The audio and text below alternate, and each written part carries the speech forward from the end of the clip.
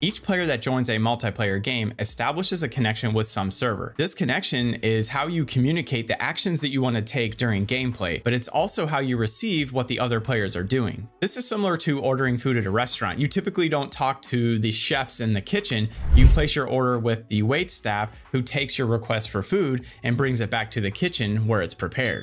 This is just like clicking a mouse or hitting a key on a keyboard. You're sending requests for actions back to some authority where those requests are processed. Eventually, food will be prepared and set down in front of everybody sitting at the table. This is pretty close to what happens in a multiplayer game. All of our button smashing for spell casts or weapon attacks are just requests sent back to a server over a network connection. And then the server will process those requests and synchronize those actions back to all the other players who are in the game. Just like how you see what everyone else ordered when the waitstaff brings the food to your table, your weapon attacks will be shown to the other clients because the server told them about it.